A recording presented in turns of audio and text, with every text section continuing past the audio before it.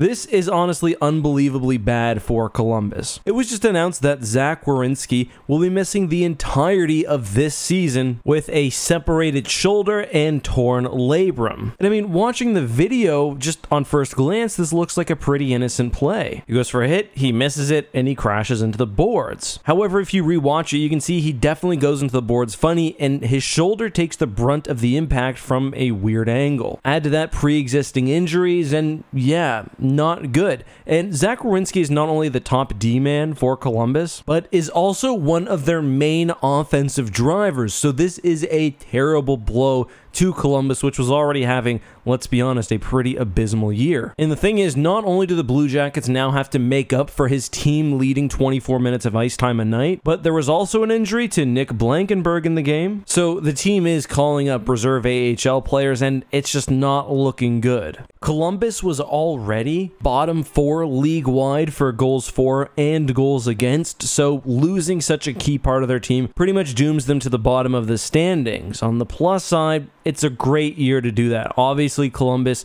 will probably fully embrace the hunt for Bedard. That being said, Columbus has had a lot of bad years and has never had a first overall draft pick, so we'll have to see how things go. I gotta say, it's unfortunate. I think Columbus fans were feeling a little high on the team after their first really big free agent signing, like true league-wide superstar with Gaudreau this summer. After so many years of Rick Nash not getting what he needed in the team, ultimately leaving, I felt like they needed this, and to see the wheels coming off so quickly is just unfortunate.